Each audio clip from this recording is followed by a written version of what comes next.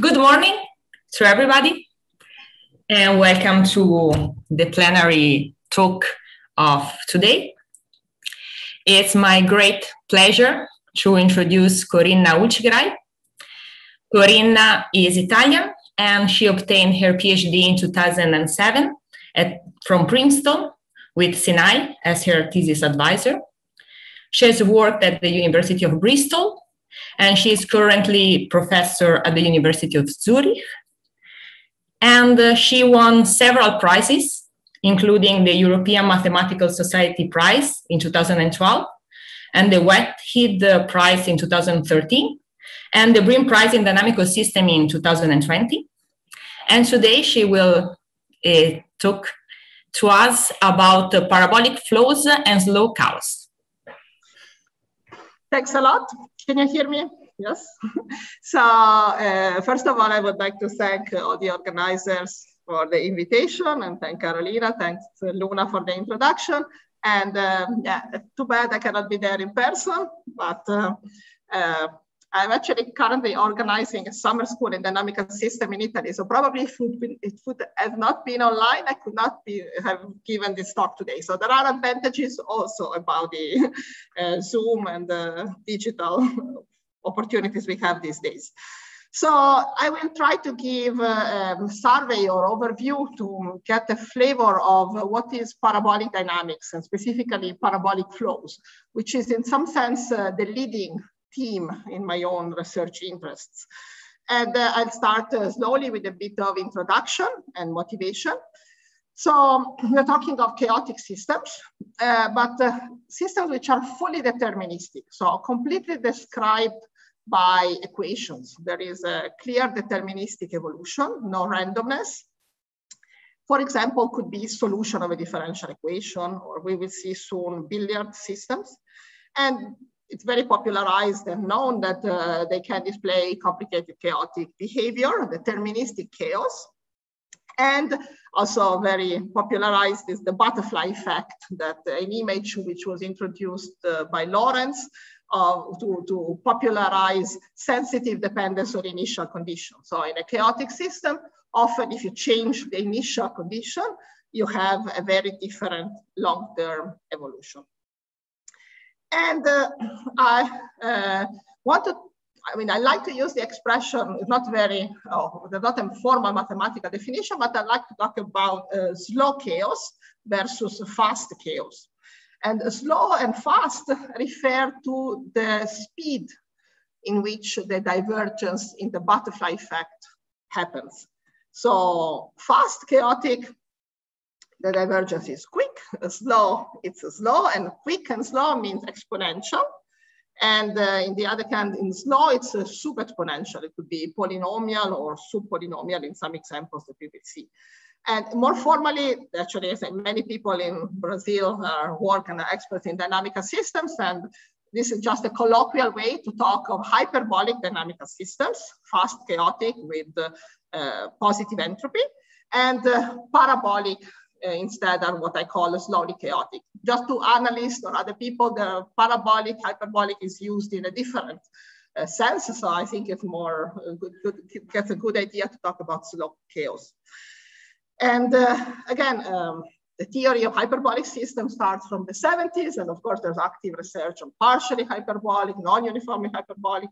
But in parabolic dynamics, I claim there is much less, there's no general theory. So somehow we understand well many examples, but it's hard to draw uniform conclusions. And the theme today will be to present a little bit what are these systems and what do we know about them, some examples of the research that is actively going on, which involves dynamical systems, a bit of analysis and geometry, also other tools.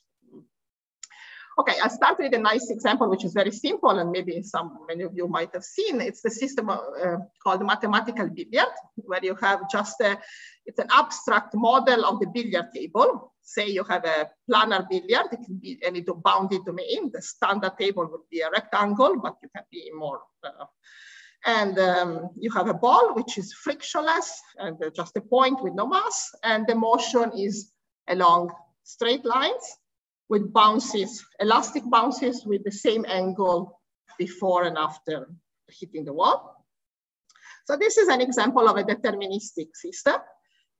And we want to look at the behavior of trajectories which don't hit the corners, in this case, the pockets. So they're infinite motions. And just to give you a sense, if you put an obstacle in your billiard, in your square here, you can put a circular obstacle or a rectangular obstacle. Let's compare them.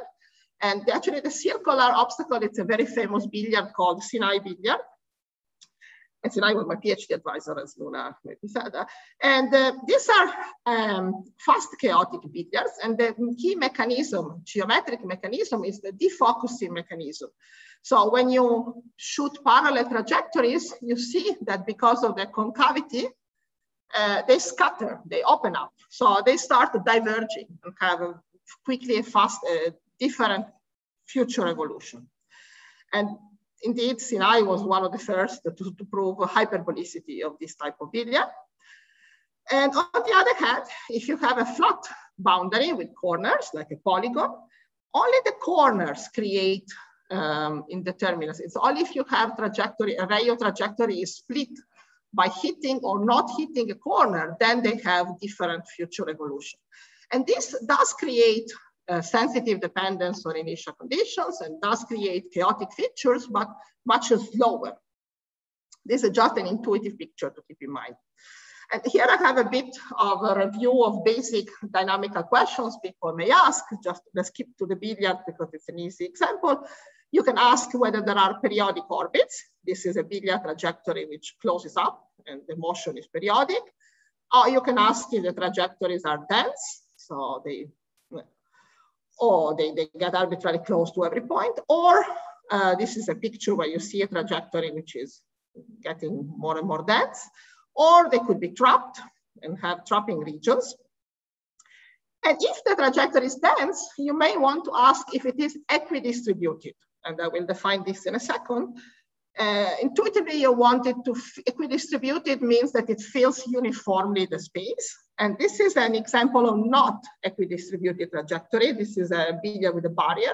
And you see that this trajectory seems to spend more time in certain strips than others.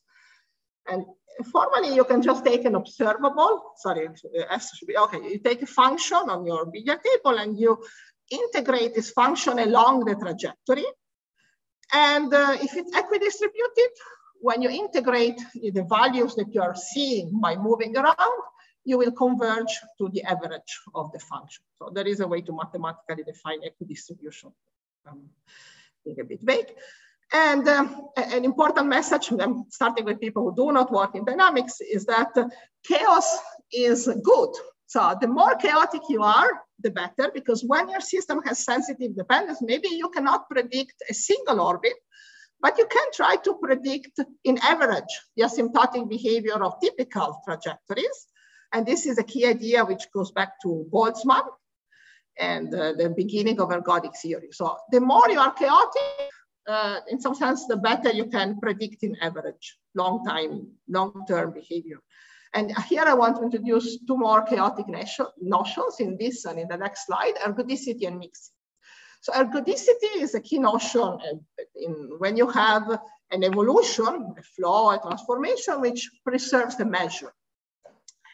And in this case, if there are no trapping regions, so if there are no invariant sets, no sets which stay into itself, so no sets which are mapped to itself, maybe you can exclude measure zero sets or full measure set. If there are no trapping regions, no invariant set, then you can prove, you say that the system is ergodic. And in this case, the typical trajectory will be uniformly distributed. So as we said before, uniformly distributed means that if I take a function and I average it, as time goes on, I take the average of the values along the trajectory, along the evolution, it will converge to the average with respect to the invariant measure. Okay. And the last property, which may be also quite intuitive, but important I want to tell you about, is mixing. This is a stronger property than ergodicity. So we saw just dense orbits, equidistribution and ergodicity, and mixing is about evolution of not a single point, but a set. So you take a set A, You can think of it as a cloud of initial conditions. And if the system is mixing, when you flow it, so after a long time, it will spread, mix. So this is a picture of a billiard in a diamond. And you see that, do it again, you have a localized set, and when you evolve it, it starts spreading uniformly. Okay.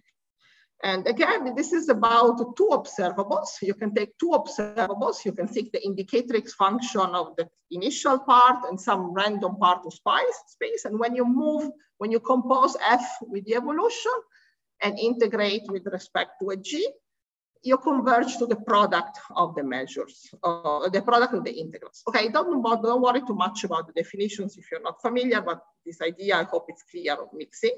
And then there's much more. There are many chaotic properties, weak mixing, mild mixing, multiple mixing, and there are spectral properties when you study the action on L2 functions of the dynamics. So you take an L2 function, you compose with the dynamics, and you get an operator, and you can study the spectrum of this operator, and this is spectral theory. Okay, this was a bit overview of what do I mean by chaotic properties, and which type of chaotic properties we will care about. And now let's go back. I want to give you two examples of slowly chaotic systems, or parabolic systems. So first of all, okay, billiards appear naturally in physics, in many parts of physics.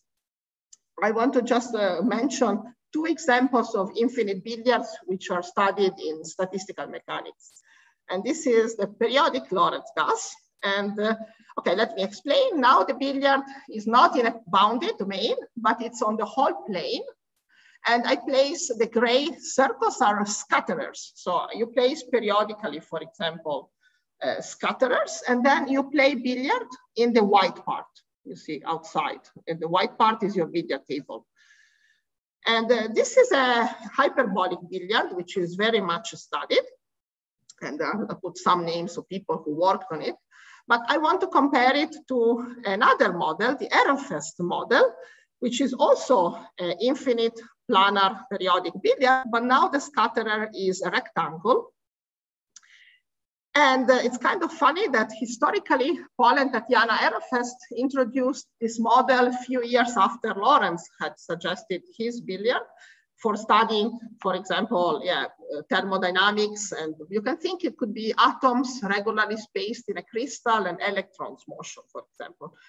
They suggested to consider rectangles, thinking that they would be easier. And turns out that, as we saw before, the circle gives a fast chaotic system, the rectangle gives a slow chaotic system, and we understood, only recently we started to understand slow chaos better, and indeed the results on the Ehrenfest model were only proven in the last maybe 5 years, and I put some names, and this is something I also worked on. And I just to mention a result, for example, together with Krzysztof Frączek, we proved that in Ehrenfest billiard, if you shoot in almost every direction, if you shoot at random a billiard ball, actually the orbit will not be dense. And in general, the billiard will not be ergodic, even though it's very hard to visualize. There's not a very easy trapping region, but it is not ergodic. This is something which was proven only recently, well, a few years ago now. But why now? Why later? Well, we'll see at the end, because it uses renormalization tools, which come from Teichmüller dynamics and were developed only in the last, actually, it also uses Mirzakhani, Eskin, Mohammadi theorem. Very recently only we had the tools to treat it. Okay, and then the second example of slowly chaotic system, which I also like a lot because I worked a lot on it also, and it's a very basic dynamical system, and it's just flows on surfaces. So we have a surface and some genus. It's a torus only here, and then it will become higher genus. And let's take just orientable surface, and let's take a flow. So you can imagine some motion described by phi t. After time t, I am a phi t of b. And this is an animation of the motion of a point. And again, I want to look specifically at higher genus surfaces where the genus is at least 2. And in this case, you have to have fixed points. And the fixed points can be, if the flow is area preserving, for example, they can be centers or simple saddles or multi-saddles. And I will assume indeed that the flow is incompressible, or that there is some area form, there is some notion of area on the surface, which is smooth area, which is preserved when you flow. So when you take a set and flow it, the area doesn't change. Okay, and again, why do we care? It's a fundamental two-dimensional dynamical systems. I think it's one of the most basic examples in low dimension, but it also appears in physics. So flows on surfaces appear historically, it goes back to Poincaré and the very beginning of the study of dynamical systems. And from celestial mechanics, one can reduce many problems to the study, for example, of flows on tori or surfaces.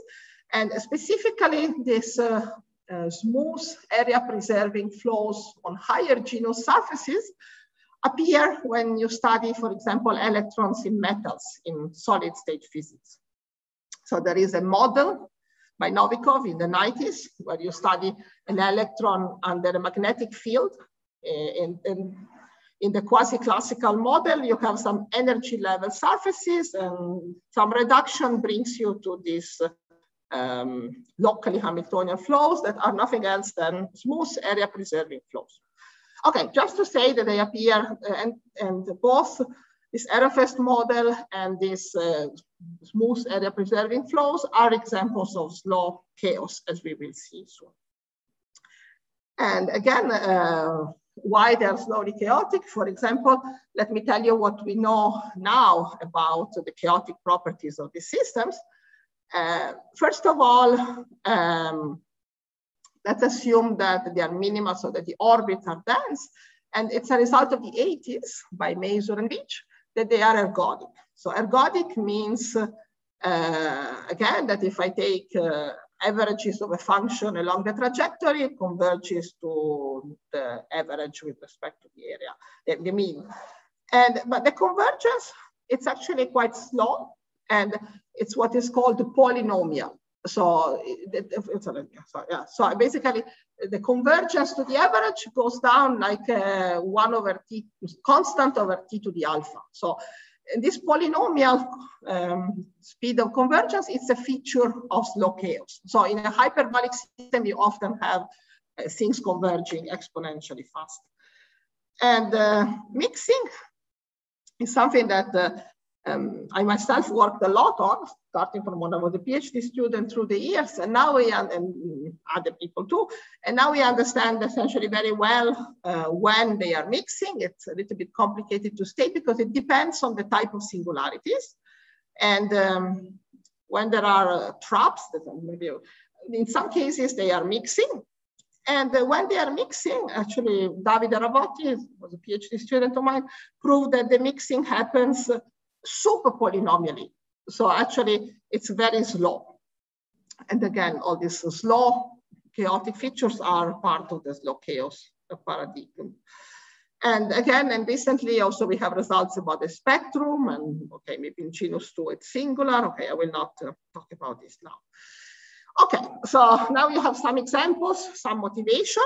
So I want to say there are actually many other mathematical examples of slowly chaotic or parabolic flows. So, oh, sorry, I think I missed the picture, sorry. Okay, so this is the flow on a surface that we already had.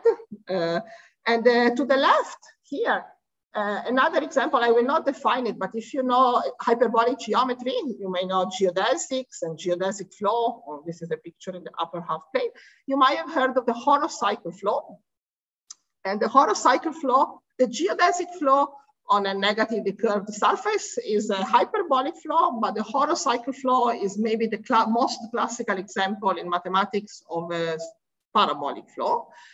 And the other, I don't want to define this flow, so if you don't know, don't worry. I'm just telling you some examples just to, because I will mention as compare them. But another example are nil flows. So you have a nil manifold. So it's a quotient of a nilpotent group by a lattice.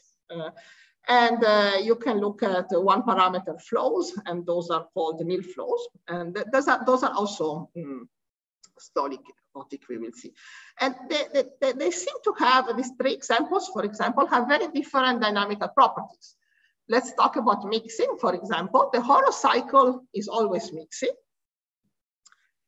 Nil flows are never mixing.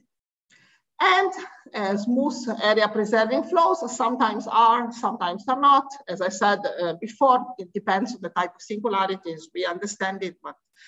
And you may wonder, okay, well, they're so different. Actually, there's some pseudo philosophy that we do in some of my co-authors, like Giovanni Forni, we decided to call the horocycle uniformly parabolic, and the other two non-uniformly parabolic and partially parabolic. It's an analogy to what people do in hyperbolic dynamics, and there are reasons about that. If you want, you can ask me later.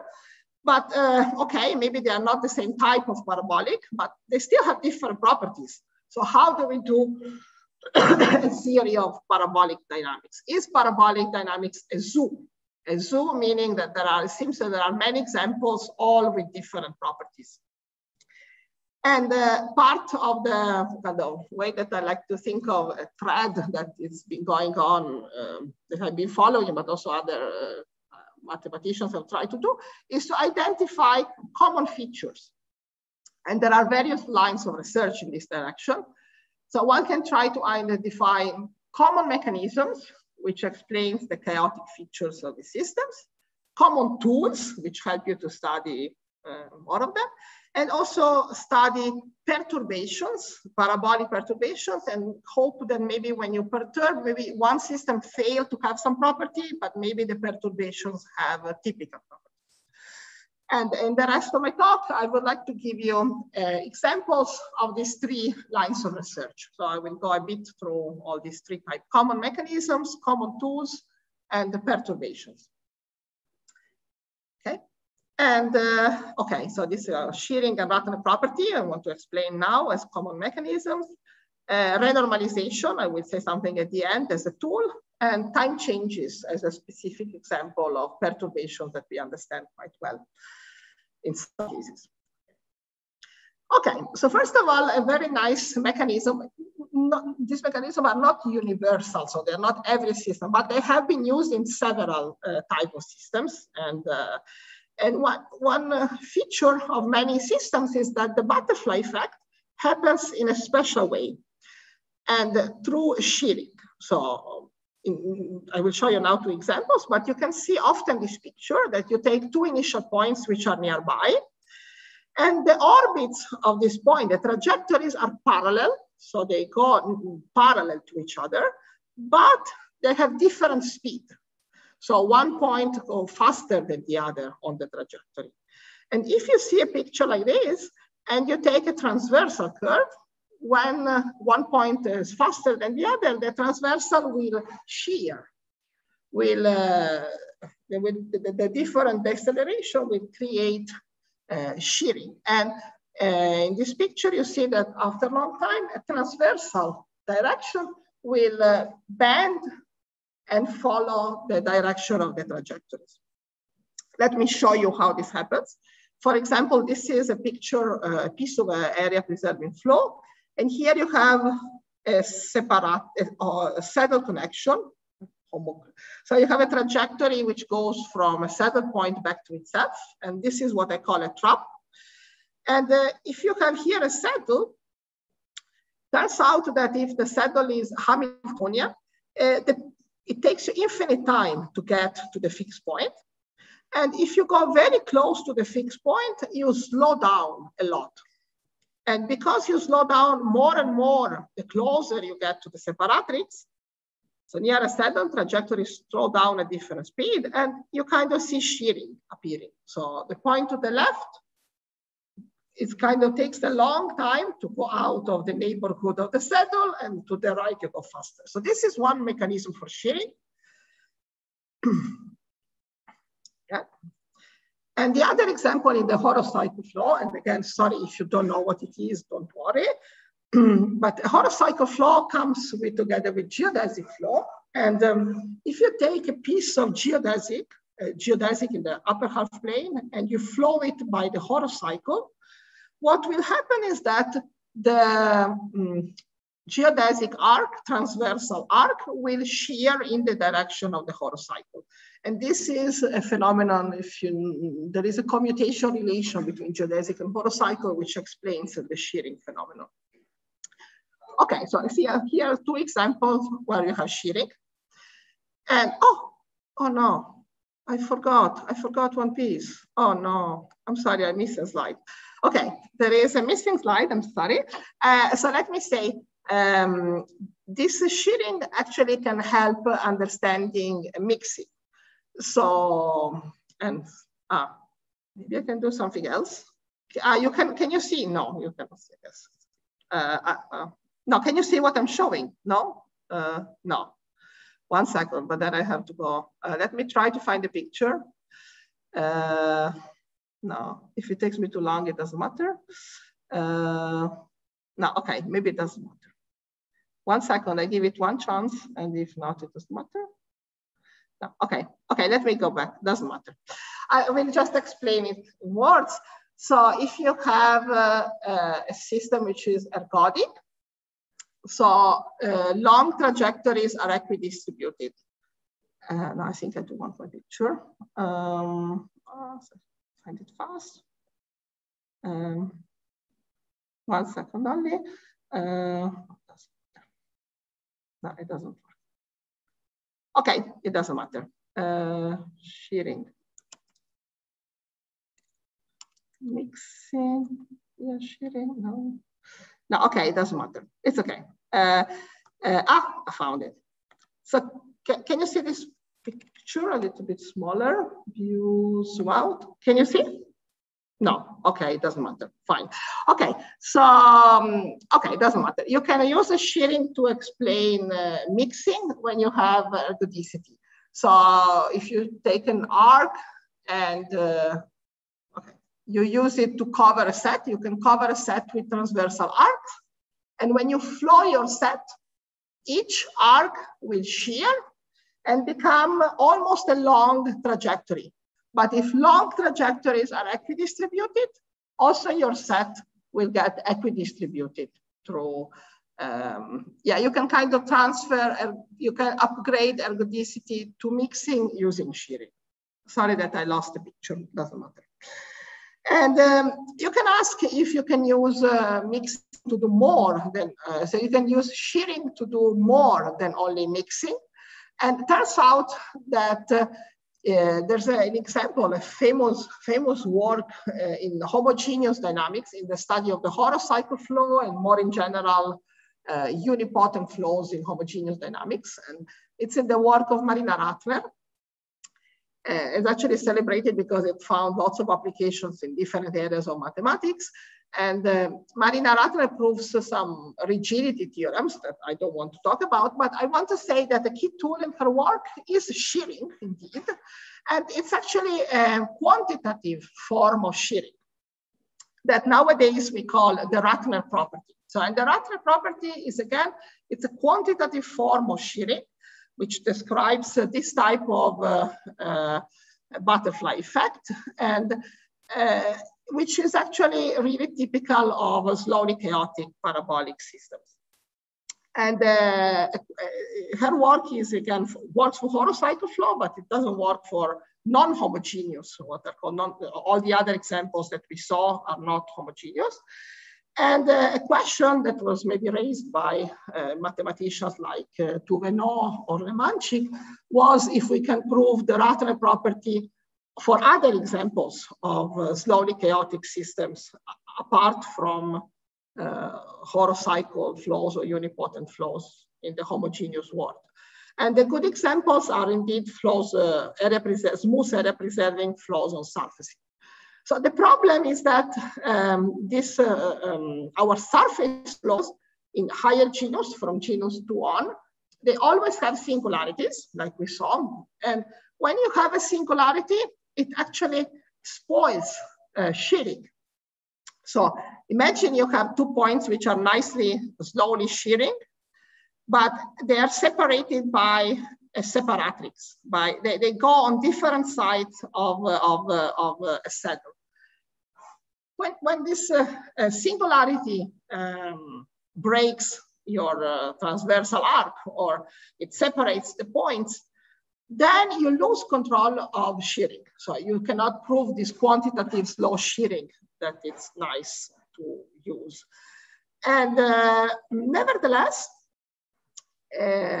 recently, in joint work with Adam Kanigowski and Joanna Kulaga, we proved that flows on surfaces with traps, they actually have not the original Ratner property, but a variation of the Ratner property. So you can still recover some of the Ratner property. And this is a variation by Fayyad and Kanigowski. It's called switchable Ratner property. And somehow the idea is that if your points are broken by a singularity, well, you can try to go backward instead than forward. So you can switch from the future to the past.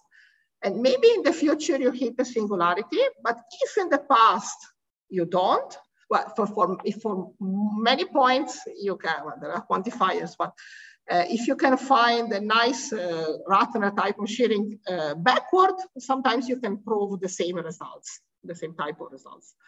And for example, we use this Ratner shearing to prove improve mixing to mixing of all orders. It's a stronger form of mixing where you don't control two functions, but you control multi-correlations. You control n functions and you evolve n functions under the flow.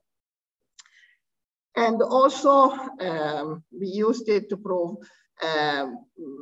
with Kanigowski Lemanchik, there's another feature which I think it's very important in parabolic dynamics in this type of system is the property of disjoint rescalings. So what are disjoint? What are rescalings? You can rescale your flow simply by rescaling time. So you take time and you multiply it by a constant kappa. And having these joint rescalings, it's a property where if you have a non-trivial rescaling, so if you multiply by a constant different than 1, you get a flow which is disjoint in the sense of Fusterberg. And that means in particular non-isomorphic. And it's a strong form of non-isomorphic. So you get a very different flow. And this property that when you rescale a flow, you get something non-isomorphic, it's really special also, seems to be special of parabolic dynamics. So it doesn't happen in the hyperbolic world. And again, also this work on disjointness is based on a criterion which exploits Ratner shearing, the variation of the Ratner form of shearing. And again, both disjointness of rescalings and this variant of the Ratner properties seem to appear in other examples of parabolic dynamics, like von Neumann flows, Heisenberg flows. There is a lot of work trying to push this program. So these are examples of properties which are shearing, and Ratner shearing seem to be important properties in parabolic dynamics. Okay, and I promised I will also say something about perturbations and tools. So I have one slide about perturbations.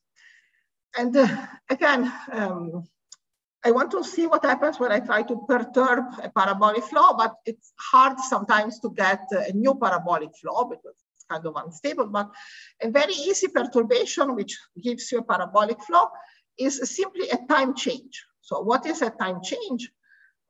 Essentially, it's just you reparameterize the trajectories. So I don't know if I can, here I have two identical pictures. So in one, you can move with a certain speed. And if I do a time change, I move on the same trajectory, but maybe slower or faster or slower. So it's just a reparameterization of the velocity. It's a very simple perturbation because it doesn't change trajectories. But in the parabolic world, even time changes are often give you new flows, which are not isomorphic. They're really different than the original one. So even if it seems such a trivial perturbation, it gives you a genuinely new flow, which can have a very different chaotic properties. So ergodicity doesn't change by mixing, weak mixing. Spectral properties are very sensitive to this operation of reparameterizing time. And the philosophy that we're trying to explore is whether sometimes you have bad examples with don't have typical properties, but when your time change, sometimes new common features emerge, so you get better properties. And I want to give you two examples in this slide. And one are time changes of nil flows, and one are time changes of horocycle flows. Here I put the definition of a nil flow. You have a nilpotent group, and you take the quotient by a lattice, and you get a nil manifold. And then you look at multiplication to the left by a one parameter subgroup. That's a nil flow. And nil flows are never mixing. I said that some time ago. But if you time change a nil flow, actually they're never mixing because there is a torus. There is a toral factor. You can see. Okay, it doesn't matter. Maybe for. But if you time change, actually we proved various years ago with Arthur Avila and Giovanni Forni that the special case of Heisenberg nil flows, you can get mixing. And recently we proved it for general nil flows also with Ramotti. So, okay, so not mixing, it's a bad case because nil flows are kind of too homogeneous, but when you perturb with a time change, you can produce mixing. And another example about these jointness of rescalings, we just saw a second ago, you rescale your flow and you say that you have this jointness of rescaling if the non-trivial rescaling is disjoint. And the horocycle fails the disjointness of powers. Somehow, all powers are intertwined by the geodesic flow. But if you time change horocycle flows, we proved with Adam Kanigowski and Marius Lemanchik that then you have this property of disjointness of rescalings. And this property has been used also in connection with the Sarnak conjecture, Möbius orthogonality conjecture in number theory. So as a corollary, we also have this Sarnak conjecture for time changes of horocycle flows. Okay, and a few words about the key tool. Again, it's a tool, a tool which has been used to study a lot of these parabolic flows and that I like a lot is renormalization. And the idea of, I will not say too much, I'll just give you the philosophy of renormalization. I think it's a beautiful idea. You want to study one system, you want to study one flow on a surface, and instead of studying the flow by itself, you think of it as a point in the space of all dynamical systems of the same types. You define the space of flows on surfaces. And your system is just a point in this parameter space. And then you start acting on the parameters. You try to change your system through to the renormalization dynamics. So there is a dynamical system on all dynamical systems that you want to study. And you deform your system. And how do you choose this super dynamics? You choose it so that it acts as a zooming machine. It kind of looks at smaller and smaller parts of space and enlarges what is happening at fine scales. It's a very vague idea, but somehow. So you want to study your system, you want to zoom at smaller and smaller scales, and the zooming happens by deforming the system you want to study. Okay, and I'll give you two examples, but not in detail, but why would you do that? Actually, what is good is sometimes the renormalization, which is again a dynamical system, again an evolution, it's fast chaotic. Often it's hyperbolic. And we understand the action on renormalization better. And sometimes you can use renormalization to get information on the system you want to study. And in the case of this area preserving flows, for example, renormalizable systems are area preserving flows and also Heisenberg flows. And all these theorems that I quoted before about mixing, about Ratner shearing, about also about the spec, they often use renormalization dynamics. So you want to put conditions which guarantee mixing and shearing. And these conditions are expressed in terms of the renormalization, and you want the renormalization to be recurrent. So you want, when you deform your system, you want to come back close to the initial system, and maybe even in a quantitative way with some quantitative information. And in this case, the renormalization is given by the Teichmüller geodesic flow. So it's a flow on the space of geometric structures on surfaces. Again, it's very vague, but I just want you to tell you the story without giving you the details. And another examples are Heisenbergian flows. And Heisenbergian flows are also renormalizable, and they have recurrent renormalization. So when you have renormalization and it's recurrent, it's a very powerful tool to understand your system. Unfortunately, not many parabolic flows are renormalizable. For example, in general, the flows are not, but sometimes you can use even divergence of renormalization to study your system. So I'm getting close to the end, but I wanted to tell you one last result about some very recent work that actually uses renormalization. And it's a little bit different. It's about flows on surfaces, but I want to convince you that renormalization is useful also when it's not recurrent. So this is, it's independent. So if you got lost, you don't worry. So you can still recover the last two slides. And I want to tell you a recent work on the rigidity of foliations on surfaces or trajectories of flows, you can think. And let me tell you a classical result, very classical result related to the theory of circle diffeomorphisms. So if I start in genus 1 on a torus and consider foliation. So foliation means I decompose my space into trajectories or leaves, orientable foliation. Yeah. And a very basic example is the linear foliation. So if you take a square and look at irrational lines, and you glue the square, you will get foliation, and the leaves, these lines are actually dense when the angle is irrational. And it's a well-known result, one of the basic results in dynamical systems, that, okay, if you have this minimal foliation, it's linearizable. So you can actually find a change of coordinates, a homeomorphism, it's called the topological conjugacy, which straightens your leaves. So which maps the smooth leaves into the linear leaves. And you can ask if this linearizable, it's actually, if you can linearize in a differentiable way. So you can find not only homeomorphism, but a diffeomorphism, a C1 change of coordinate, which straightens your flow. And you say a foliation is geometrically rigid. If when it's linearizable, you can actually linearize it C1 differential. And I don't know how many people, there are students who went to, I thought there was a course last week on circle diffeomorphism. Maybe you saw some of the classical theory. And turns out that full measure set of foliations, I don't want to say in which sense, are geometrically rigid in genus 1. And this is a reformulation of the celebrated work of Hermann and Hermann Kos on circle diffeos. And this is the last slide. So recently we considered with Selim Ghazouani generalization to genus 2.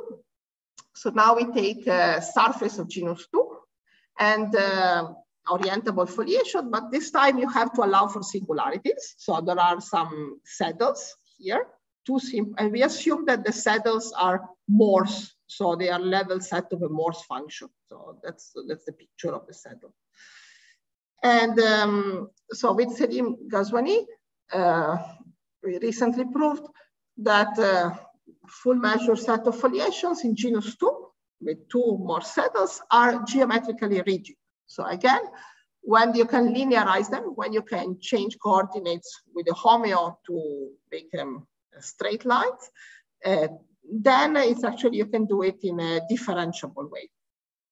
And I wanted to mention this result also because it's based on renormalization, but somehow renormalization here is not often recurrent. So you can study renormalization and prove that sometimes there is a dichotomy. It can either be recurrent or divergent, but divergent in a special way.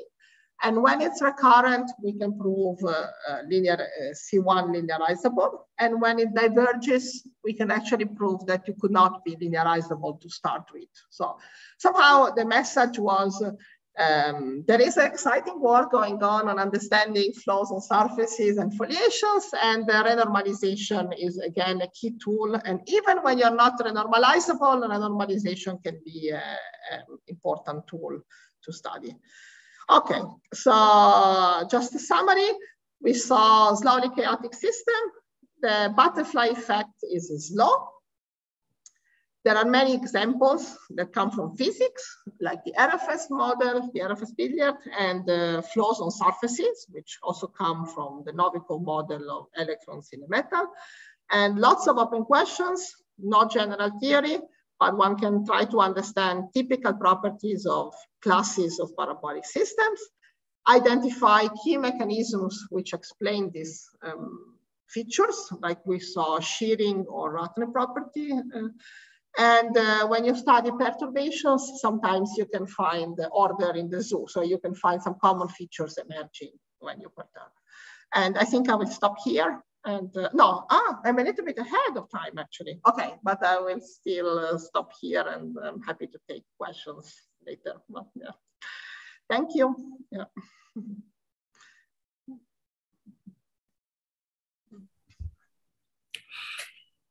Thank you very much, Corinna, for the very nice talk. If there is any questions from the people assisting from the YouTube channel, they can write it in the chat.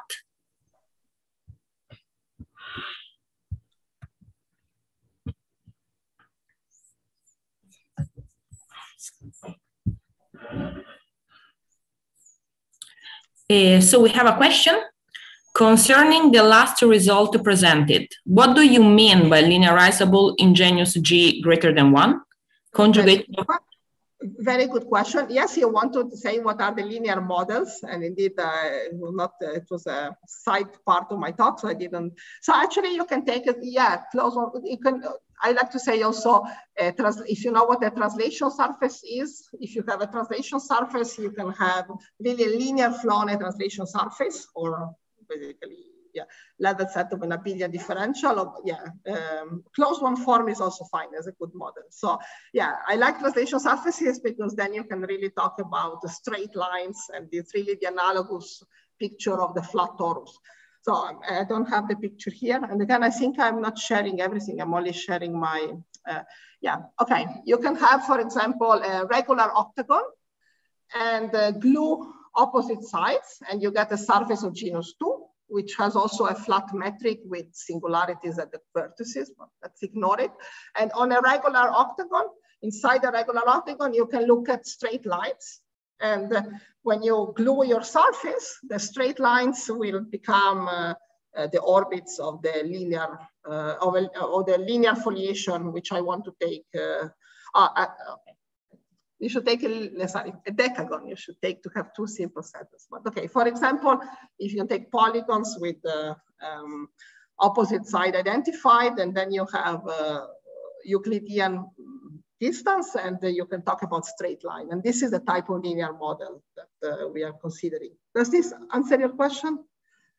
Yeah. Yeah. There is another question. Is there a relation between shearing and renormalization?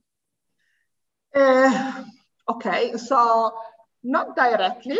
So the picture is goes like this.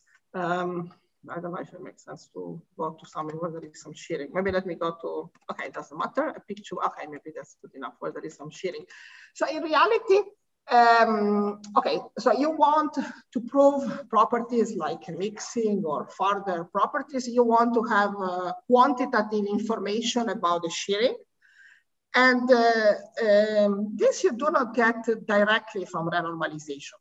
So, and also, what do you do in general? You actually, and as I said, the shearing depends on the time change. It depends strictly by how fast or slow you move on the trajectories.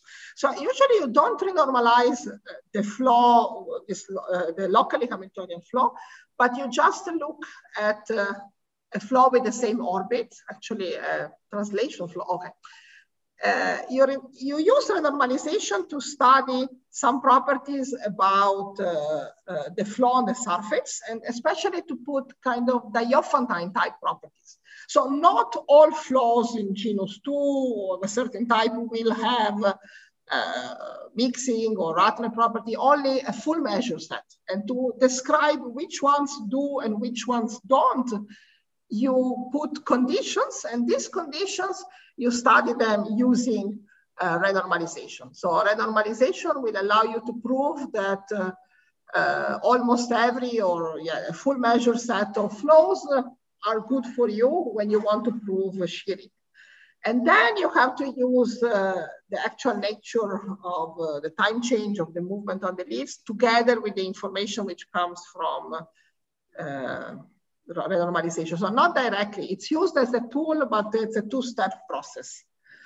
So, and then I see a question in the chat. Is there a precise statement in terms of renormalization to justify the names partially parabolic, non-uniformly? No, so there's no, first of all, no, there's no precise statement. And first of all, but I can tell you some heuristic. And in this case, it's not so much about renormalization, but it is more about shearing, if you want. So maybe I will go to the slide. So first of all, not all parabolic systems are renormalizable. So no, I cannot define it in terms of renormalization, but it has to do with shearing in this case and with the slow butterfly effect. Sorry, it's a little bit ahead. I'll try to find a slide with the 3 examples. Let me go to it. Okay, here we go. Okay, so in all of these 3 systems, okay, when you can prove, okay. So for example, for the horocycle flow, you will see this shearing phenomenon, and the shearing is uniform. So uniformly parabolic has to do with the uniformity of the shearing. So you shear, and even if you don't have really the horocycle flow, but a time change, the shearing will be kind of uniformly bounded above and below. So you will shear at least a bit and not too much. There will be some upper and lower bounds on the shearing. On the other hand, if you go to a flows on surface where you can prove mixing, because of these settles, sometimes the shearing becomes very strong. So actually, there are points which shear a lot. So shearing is kind of unbounded. There are parts of space where the shearing is arbitrarily large. So non-uniformly parabolic refers to that. And partially parabolic refers to the fact that your phase space, you have some invariant submanifold where maybe you do not have shearing. So you actually have elliptic, so you have isometric behavior. And this is exactly what happens in the Heisenberg flow. You have a torus inside a 3-dimensional Heisenberg manifold. And on this torus, you see a rotation. So it's isometry. And there you don't have shearing, but in other directions, you have shearing. So it's partially parabolic in the sense that shearing only happens on part of space. And when you do a time change, you actually can break this invariant torus where you have isometry and you can create shearing in all space. It's a bit vague, but I hope it answers your question. And thanks for giving me the chance to explain that. So I'm happy that you asked it. Yeah.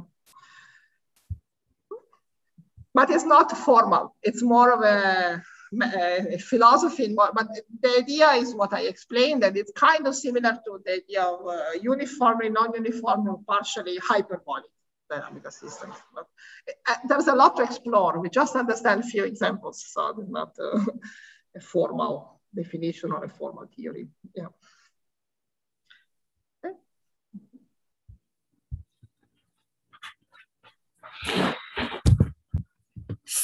If there are no other questions, we can thank Corinna for this very nice talk again. And Thank you very much.